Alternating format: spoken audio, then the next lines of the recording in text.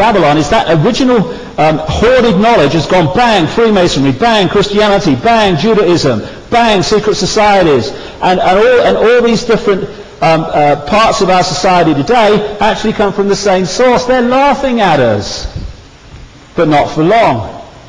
Now this is classic, the Babylonian Trinity. In Babylon they worshipped a trinity of Nimrod, who also became known as Baal, Queen Semiramis, the mother goddess, also known as Istar, apparently was how it was produced. Istar is where Easter comes from. And the third point of the Babylonian Trinity was the virgin son, Tammuz, a mirror image of the story of Jesus.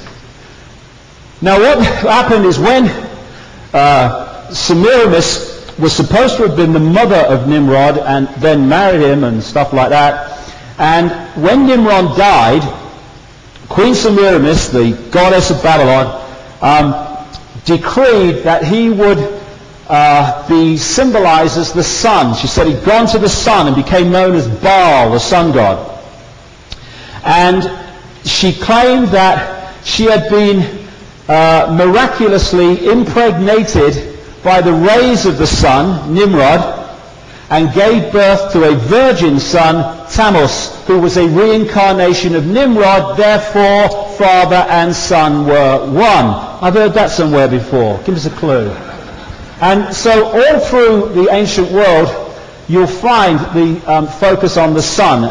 Often it's symbolizing Nimrod. This is Sri Lankan, and this is Roman. And one of the ways they symbolized the sun was as a lion. The royal animal, the king of the jungle, the king of the solar system with the long mane, the rays of the sun. This is a throne from the Roman Empire. And so you'll see the lion all over British heraldry and royalty and stuff like that. Symbolizes the sun, symbolizes Nimrod, the god of Babylon. On the side of that Freemasonic headquarters in Boston, the sun. Again, all these different apparently unconnected areas of our society are controlled by the same force and come from the same knowledge. Now, one of the ways that they symbolized Nimrod was as the fish god, who they called him, one of the names they called him was Dagon. And this is how they portrayed him, Dagon, symbolically. Well, I'll be Dagon.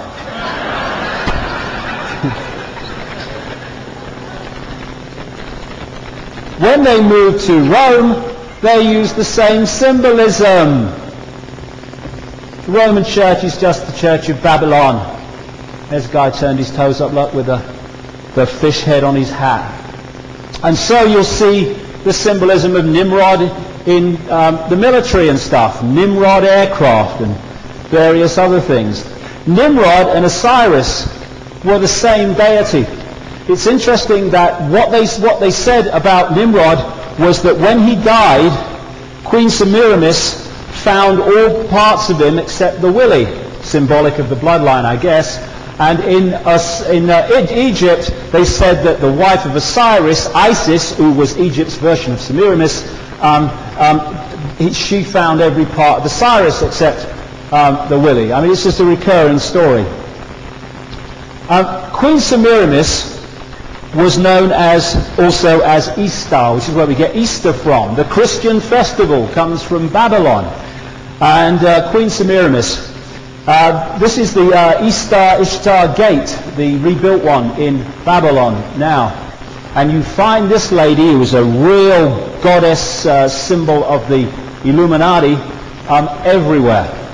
This is an original Babylonian piece of artwork with Ishtar, the Babylonian goddess, and she is protected by the owls, which will become very significant before we get to lunch. Now, what we're looking at, again, is this same knowledge expressing itself in different ways, different names. What they said about Queen Semiramis was she was the virgin mother of Tammuz. What they said about Isis is that she was the virgin mother of Horus. When they moved to Rome and created the Roman Church, they turned Mother Mary into a deity, and what do they call Mother Mary? The Virgin Mother and the Queen of Heaven. It's just a front for the knowledge, and they've sold the people a cover story called a religion. This is an image of how they used to portray Queen Semiramis, Ishtar, in Babylon. That's how they portray Mother Mary and Jesus to this day. That's how they portrayed Isis and Horus. That's how they portray Mother Mary in an English church not far from me. Semiramis, Isis, Mary, same deity, different name, as they went off into different areas. And the basic same knowledge is there. And they also talked about, brought about the image of the Black Madonna, because what they do, the Illuminati, is they reverse everything. If something is white, they'll make it black. If something's black, they'll turn it white. If something is supposed to point up, they'll point it down. This is why the most obvious symbol of Satanism is the reversed star pointing down. Again, inside the temple in Boston, the goddess. And this is the Mother Lodge of Freemasonry in London. This is where they launched Freemasonry into the American colonies. I think this was started in the early 1700s.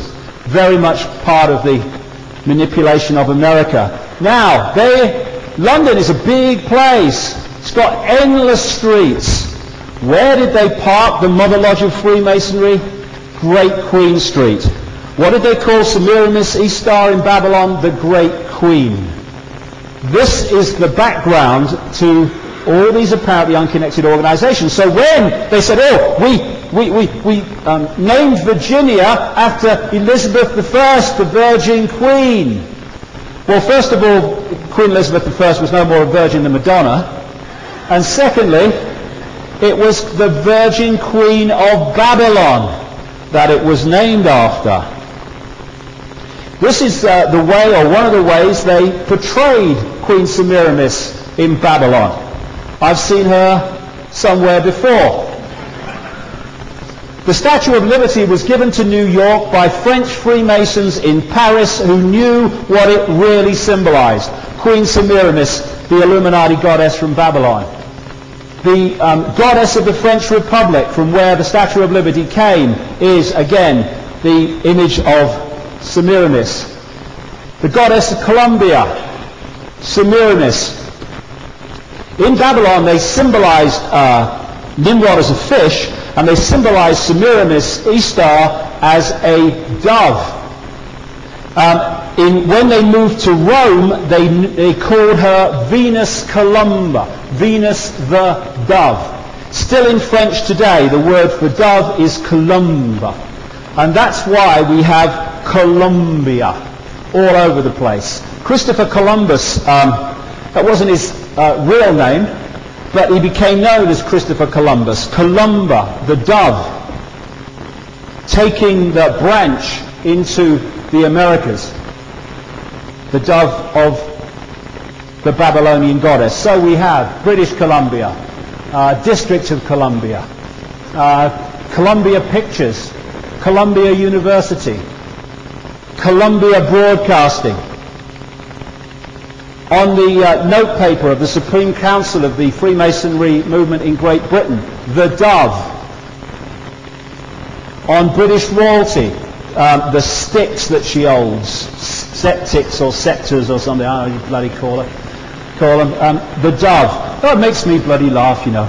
You know when you're in a room with a queen, the staff and stuff, they have to go out like that. So the Queen don't see her back, you know. She probably only thinks people only have fronts. I mean, what are we doing? Oh, yes, ma'am, no, ma'am. I guess when I talked about satanic rituals at Balmoral Castle, I've lost my knighthood, have I? Do you reckon I have? Do you reckon I've lost it? I think I probably have.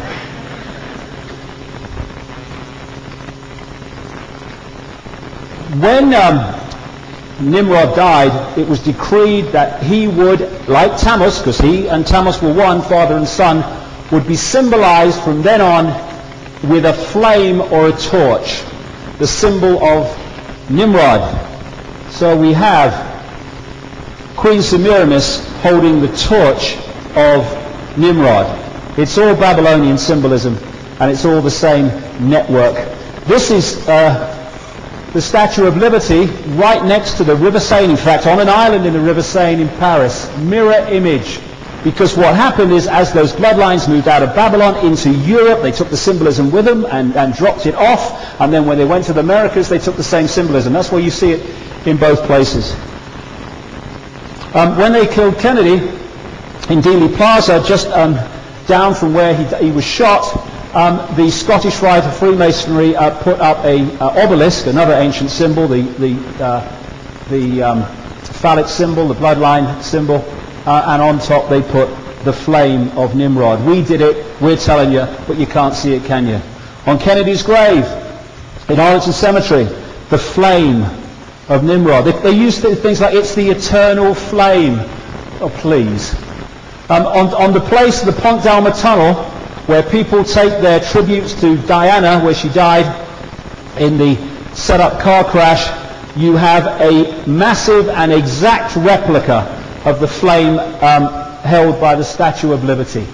And the candle was also used to symbolize Nimrod in Babylon. And so we come to Tammuz, the mirror image of Jesus.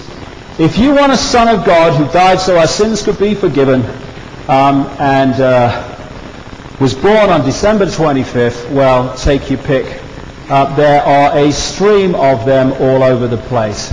On the left is Horus, on the right is Jesus, and we also had Tammuz, who was one of the original models in Babylon. Horus and Jesus. Jesus was the light of the world. Horus was the light of the world. Jesus said he was the way, the truth, and the life. Horus said he was the truth, the life. Jesus was born in Bethlehem, the house of bread. Horus was born in Anu, the place of bread. Jesus was the good shepherd. Horus was the good shepherd. 7 fishers board a boat with Jesus. 7 people board a boat with Horus. Jesus was the lamb. Horus was the lamb. Jesus identified, or was identified with a cross. Horus is identified with a cross. Jesus was baptized at 30. Horus was baptized at 30. Jesus was the child of a virgin, Mary. Horus was the child of a virgin, Isis. The birth of Jesus was marked by a star. The birth of Horus was marked by a star. Jesus was the child teacher in the temple. Horus was the child teacher in the temple. Jesus had 12 disciples. Horus had 12 followers. Jesus was the morning star. Horus was the morning star. Jesus was the Christ. Horus was the Christ. Jesus was tempted on a mountain by Satan. Horus was tempted on a mountain by Set. Do you reckon there's some connection there? Do you reckon? I don't know. My jury's out. Same knowledge, same control. This is Mithra, who was said to have been born on December the 25th and died at what we call Easter. This was a deity worshipped in the Roman Empire and was basically replaced in the Roman Empire by the worship of Jesus. And the reason people moved from Mithra to Jesus so seamlessly is, apart from the name, nothing seemed to have changed to them.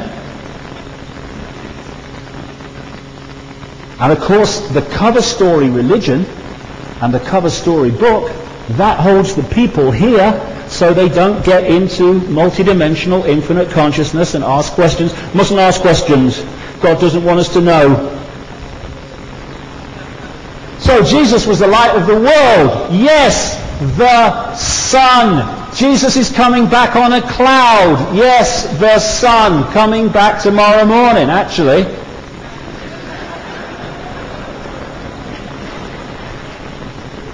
This is where the symbolism where a lot of this came from.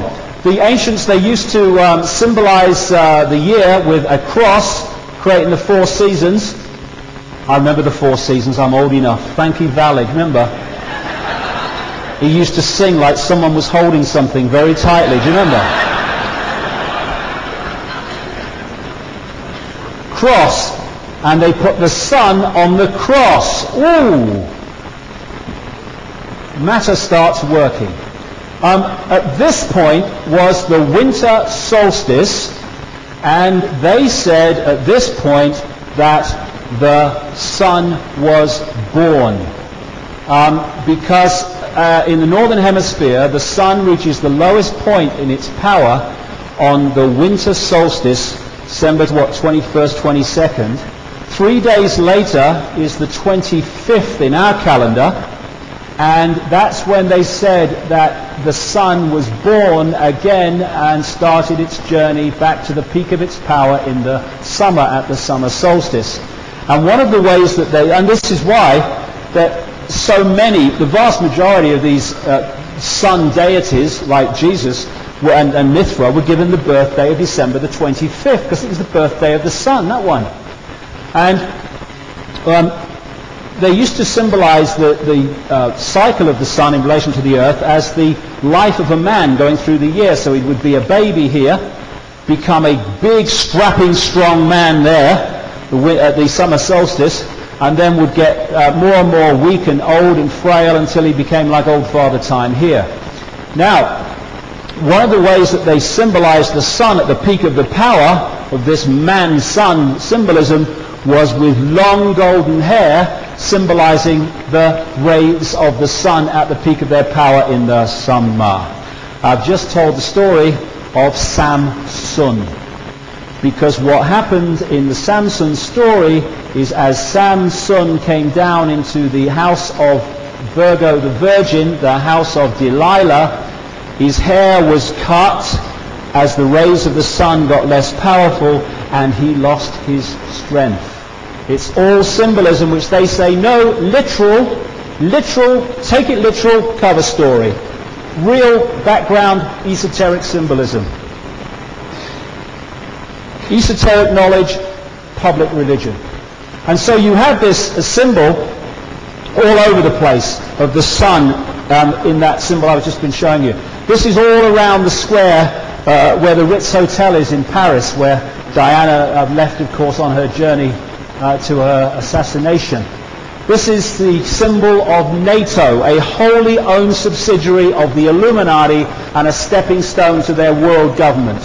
The sun and the cross. This is the symbol of the CIA, another expression of the sun cult controlled by these people. The cross and the sun on the cross. This is in a financial building right next to St. Paul's Cathedral in the City of London.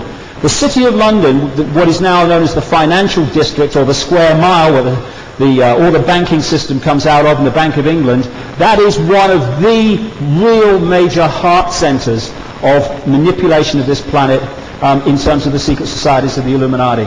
And St. Paul's Cathedral is right in the heart of that. And across the road is this, and there you see the same symbol, the black sun, reverse symbolism, but basically the same as what I'm talking about.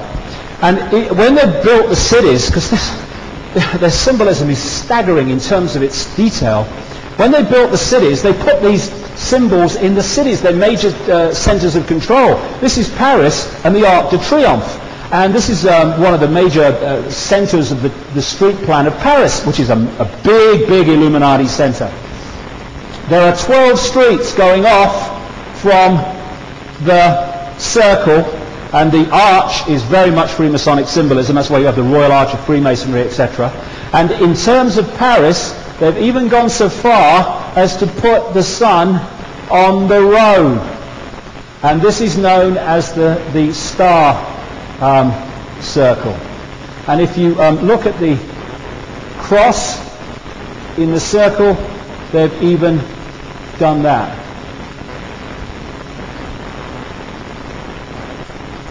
A lot of the great artists and writers, some of them not for malevolent reasons, put this knowledge, secret knowledge, into their paintings and their writings. This is Leonardo da Vinci's famous picture, The Last Supper, in which he's symbolizing that symbol again.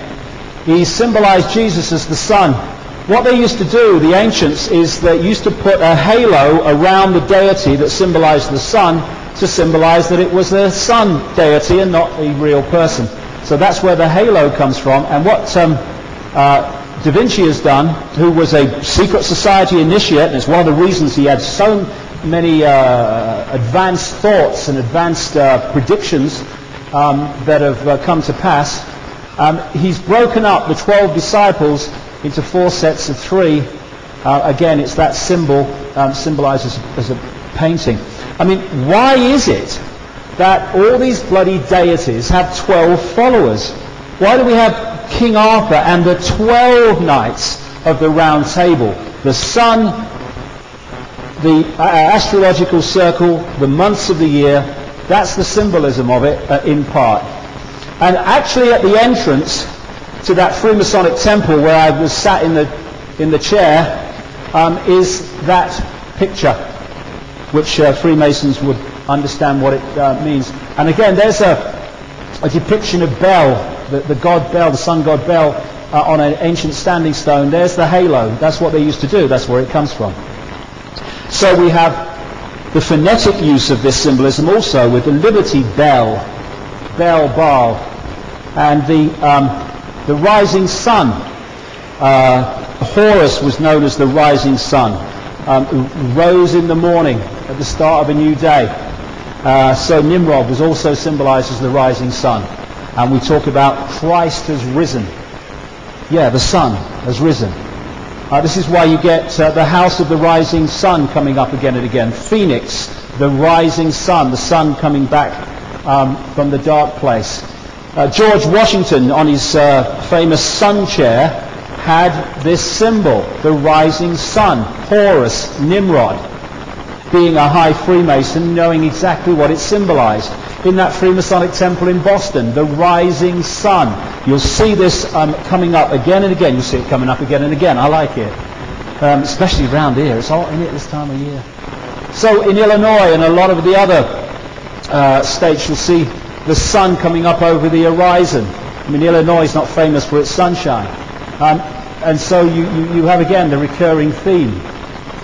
Now, you've got to have it in close-up to realize what this is.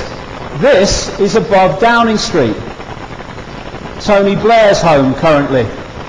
What are the chances of that? Look, that. The rising sun, and it's even got the rays of it, the same as the sun chair of George Washington. And there's NBC News. Because you see this recurring symbolism in these different organizations in the modern world, what we call the modern world, because they are symbols that all these different, apparently different organizations are controlled by the same force. It's a secret language. The Mormon Church around in Salt Lake City and stuff, you find the rising sun and the reversed satanic symbol. These are all, as the Rolling Stones said, bridges to Babylon. And so is the control that's expanded more and more. Christmas, it goes back to Babylon and that period. You look at Santa Claus. It is a symbol for Satan, Santa, Satan. The tree, the Christmas tree, is a symbol of Tammuz and Nimrod for various mythological reasons. The Yule log goes back to Babylon. The child log. Ishtar said that she came to earth from the moon in an egg. That's why we have the Ishtar egg. Tammuz was famous in the Babylonian myths for being fond of rabbits. That's why we have the Easter bunny, the Ishtar bunny. In Babylon, they used to eat buns with a T cross on them. Tammuz was said to have been killed by a boar, a pig, and so from that time it was decreed that they would eat ham at the commemoration of his death, Easter, ever from that point forward. That's why we have the Easter ham. The period of the Christian Lent was the same period of the commemoration of the death of Tammuz decreed by Semiramis in the Babylonian myths. Everywhere you see the same thing, and what it's symbolizing is the same point of control. Other secret codes of the Illuminati, the skull and bones. This is a Freemasonic apron from the 1800s. When the Templars were arrested in France and what have you, they were accused of using the skull and bones in their rituals. And it comes right through to the present day. That's why the most infamous secret society in America is called the Skull and Bones Society. Came out of Germany originally. This takes in bloodline students, I think it's 15 every year, and the ratio of them that become significant players in American society and American government, either behind the camera or in front of it, is far, far, far higher than the general student population of the country. And one of the key families of the Skull and Bones Society is the Bush family. Prescott Bush, the grandfather, Skull and Bones, Father Bush, Skull and Bones, and Boy Bush, Skull and Bones. In fact, the last election was a classic of its kind. There are, like I said earlier, apparently, I don't know now, so they tell me, about 280 million Americans at the present time. At any point, there are a few hundred members of the Skull and Bones Society alive at any one time. What are the statistical chances of two initiates of the Skull and Bones Society running against each other for president? But that's what happened in 2004. And both were asked once only, I think it was on PBS, by a sycophantic interviewer, "Where shall I lick, sir?" about the Skull and Bones membership. He said it was too secret to talk about, and then the interviewer changed the subject. I mean, you're an interviewer. What do you mean? What do you mean it's too secret to talk about? You want to be president? You are president. Can't tell me that your secret society is too secret to talk about. He said the same, basically, and the same interviewer changed the subject. The Skull and Bones is a massive manipulator of American politics. And this is why, American presidents are not elected by ballot. They are selected by blood and selected by money and secret society networks. There you go. Vote for me. That's what it is. Unbelievable. Now this is, of course, a classic Illuminati symbol going way, way back. The pyramid and all-seeing eye. And that is on the dollar bill. It was put there in 1933 by Franklin Delano Roosevelt from the De Molay secret society, and there's a massive Freemason, and here we go. And basically what that says, that writing is, he favors our undertaking new order of the ages. A new world order is one of the code words for this control agenda. And they've stopped using that so much since Father George was using it all the time, and then when people started pointing out New World Order, that's the code, they don't use it so much now, very rarely hear it. And so you'll see advertisements with the all-seeing eye and the pyramid all over the place. When the Pentagon came out with this organization to put propaganda out about what was happening in Iraq and the invasion and all the rest of it, and the war on terrorism, the Information Awareness Office, my goodness me, is that Orwellian or not? Look what they chose for the symbol. The looking over the world, the all-seeing eye. The all-seeing eye, the top of the pyramid of control. This is the symbol of British intelligence. MI5. There you go. The pyramid, there's the eye. Like I said earlier, and by the way, that fleur-de-lis is a Merovingian symbol. Like I said earlier, when you get to the top of these organizations, Mossad, British intelligence, the CIA, they merge. They're a global organization. This is MI6 again, the building next to the Thames, the feel of the pyramid with the capstone missing. This is Dealey Plaza, the street plan, Dealey Plaza where Kennedy was killed. And if someone said to me, without knowing all the rest of it, look at that, that's significant, I'd say, well, come on, mate. You know, there are coincidences, don't go mad. But when you do the research into this year after year, the obsession with symbolism is extraordinary. This was actually the site of the first Freemasonic temple in Dallas. It's a sacred place, or an important place, the Trinity area of Dallas, Dealey Plaza. I'll come back to that in a sec. CBS, the all-seeing eye, looking at you. CBS, NBC, same controlling force. This is the Salt Lake City, the Mormons, the all-seeing eye. And then you've got the obelisk, which is symbolic of the phallic symbol, the bloodline, genetics. And of course we've got the biggest one in the world, stone one in the world, in the Washington Memorial. In fact, there's a bigger dick just over here in a house.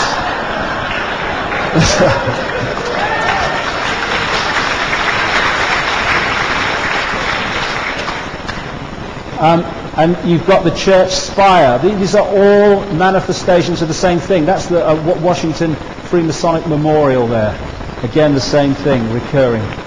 And so, when you look at the Allies in the Second World War, fighting the enemy, the Nazis, it looks different from this perspective.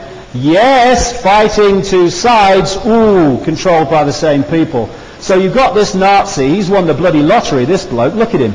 He's got the Maltese cross, he's got the skull and bones, he's got the swastika symbol going way back that the Illuminati used, and he's got the eagle, which is a expression, a symbol of the phoenix, the sun re-emerging. And the symbolism is not just there to take the mick or anything. It's there for a reason, and some of it is there because it affects us in terms of law. When I first came to America, what I couldn't work out is if I was in a federal building, or I saw a court on the television, or I spoke in a school once, the American flag had a gold fringe round it. Why? That's not got the American flag's not got a gold fringe round it, but all these federal ones have. And I realized years later that it's to do with the international law of the flags. In the ancient times, when they used to trade with ships and stuff, and still today, the flag flying on the ship when you entered it depicted the law you were accepting you would come under by entering the ship flying that flag. What the buggers have done is brought that law ashore. So now when you enter a building, you are accepting the law of the flag being flown on that building. Now they don't tell us. This is why, when you look at the courts of America, behind the bloody judge, the American flag has a gold fringe round it. What's it mean? A gold fringe means that you are accepting the jurisdiction of British maritime law, commercial law, the law of contract, and you are accepting that any constitutional rights you have do not apply in that place with that flag. This is just some of the background to the detail of the scam. On the soldiers in Iraq, why on their uniforms do they have an American flag with a gold fringe round it? Because they are not there for America, constitutional America. They are there for the corporation that controls America, masquerading as the American government.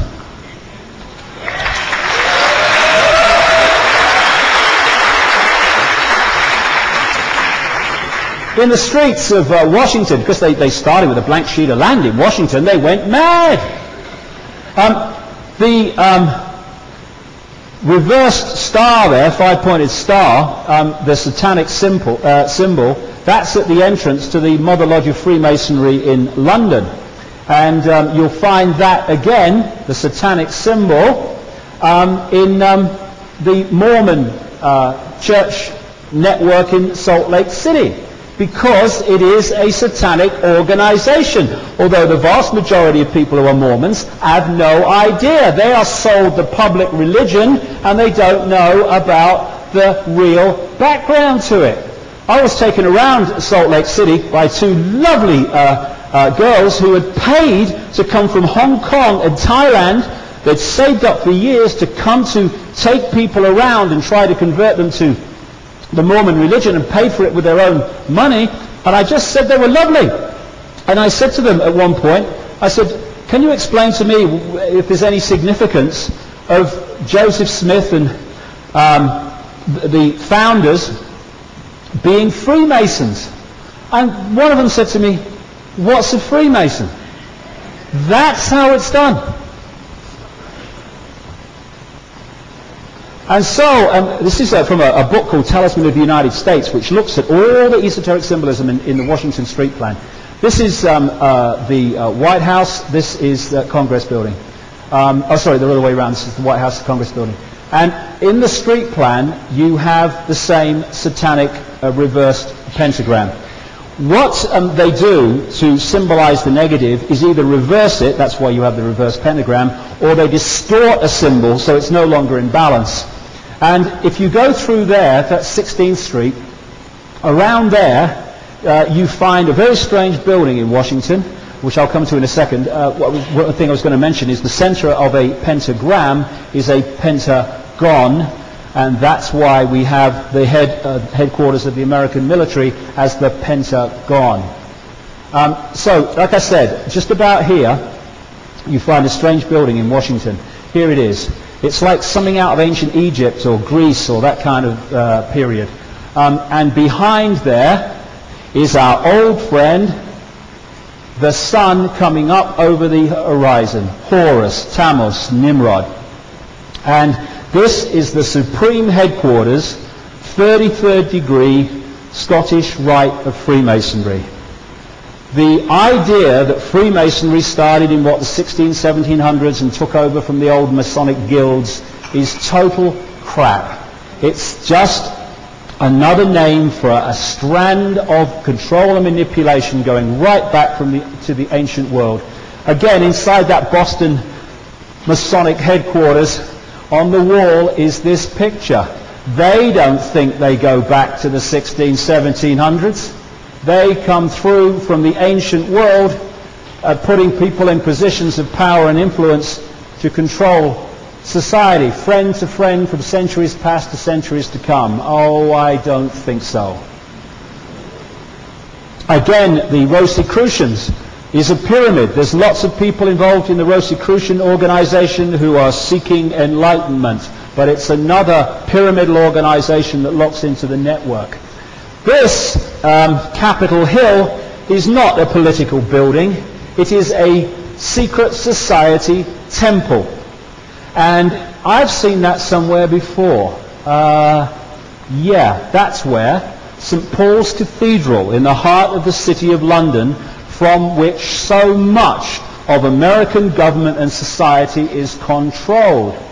Now, the reason they call it Capitol Hill, and you see Capitol Hill a lot around America, it comes from in the time that the Illuminati were in control in Rome, headquartered in Rome. It comes from Capitoline Hill, which was a sacred place for the Illuminati in terms of their rituals and initiations and their secret society network at the time they were headquartered in Rome. Rome, by the way, and the Vatican is still enormously important in the web, right there at the spider center.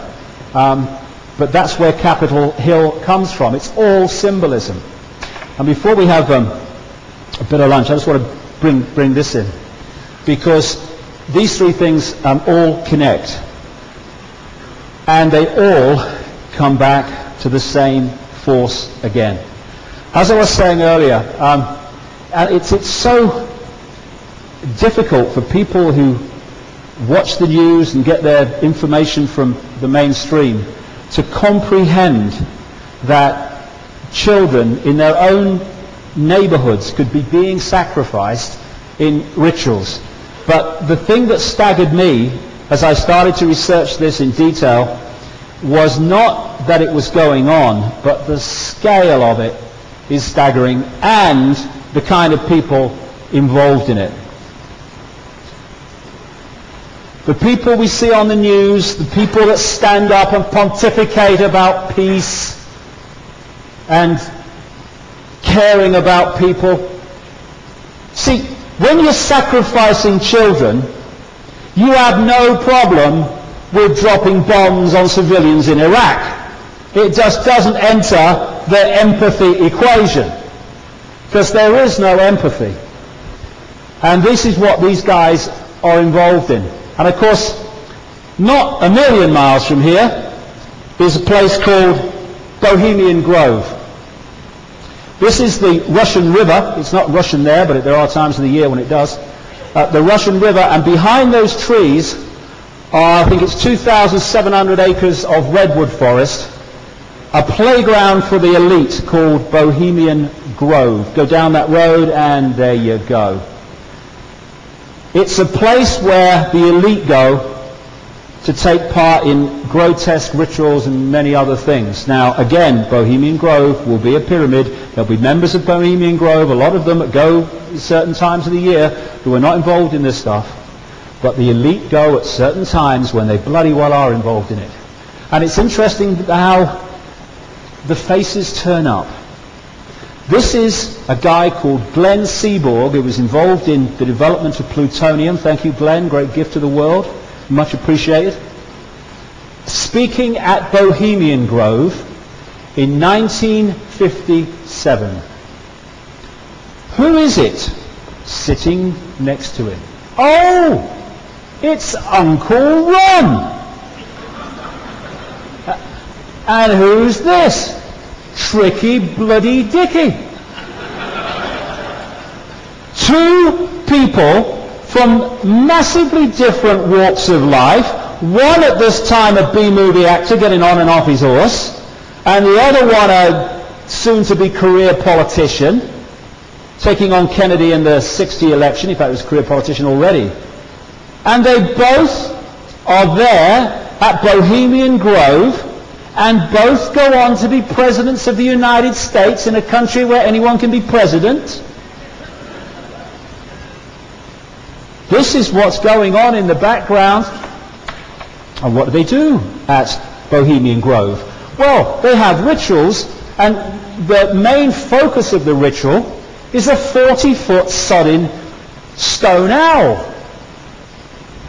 And there's people in the hoods and the bloody gowns doing these Babylonian bloody rituals, and then coming away and running the transnational corporations and deciding to bomb Iraq. This is some filming done by a guy called Alex Jones, who does a lot of great work down in Texas getting this stuff out. And he got in there and he did it in a hidden camera. The opening ritual, cremation of care they call it. And over here are the onlookers, the grovers. Then there's the lake, and here's the people doing the ritual. And there's a better picture of it. Now, these are the people who are running our bloody world. And what happened in this ritual, and it was, there's a video, you can get the video, is eventually a kind of a raft is floated in here with a body on it. Now, they say it's an effigy. I don't know either way, because my information is that the sacrifice and stuff goes on in much smaller elite groups, not in front of all of them. But who knows? They say it's an effigy. They then pick the effigy up, they put it on that bloody altar in front of the 40-foot stone owl, and they set it alight. And whether it's an effigy or not, the sound on the Jones recording is particularly good. Beamed out on loudspeakers. when they set fire to this effigy, this massive blood-curdling scream of agony comes out of the loudspeakers. Now, one of two things happening here. Either it's not an effigy, or they've actually gone to the trouble of recording a blood-curdling, horrific scream to play as part of the ritual. Either way, these are running our world, these people. And they have any empathy problem with slaughtering civilians? It's a bloodfest to them. It's a mass ritual, sacrifice. And the symbol of the Bohemian Club is the owl. One of the ways that Semiramis, Ishtar is symbolized by name is as Lilith. There's the one version of her, and there's that original Babylonian piece of artwork for the Babylonian goddess, and she is protected by the owls